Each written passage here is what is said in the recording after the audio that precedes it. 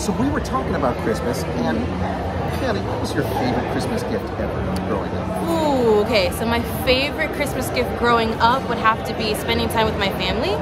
But as of recent, my favorite Christmas gift to date would have to be when I did the world premiere of The Secret River with Opera Orlando, and I got a chance to actually share it with my family.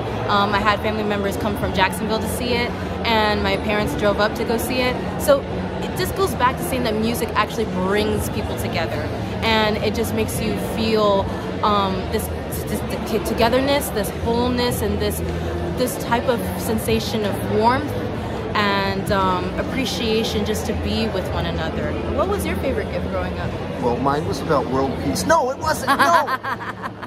1978 Star Wars X-Wing fighter toy. Whoa. That was the greatest gift ever. Wow, you still Sorry, have it? I wish I still did, Oh, but no. I don't. No. It's prehistoric, so that dates me, and I'm very materialistic. There you go. Isn't that terrible? So, guys, what was your favorite Christmas gift growing up, or what's it to date? Comment below on the video and let's have a conversation. All right.